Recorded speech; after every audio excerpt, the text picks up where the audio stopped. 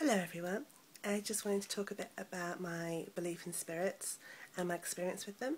Started when I was young and I saw a spirit girl in my house who did not like me being there, and since that time I have regular contact with spirits.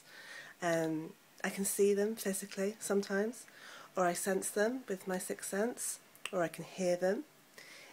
Doesn't really frighten me, apart from one time I had in the Falstaff experience in Stratford, where it's one of the most haunted buildings in the UK, supposedly, and a spirit there murdered and raped women while he was alive and did not like me being there.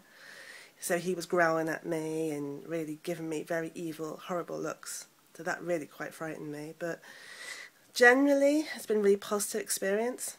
And I found that since my grandparents died 3 years ago, I feel a lot more supported and protected. So when I do make contact with other spirits, I don't feel as frightened. Like they've got my back, almost, I suppose you'd say.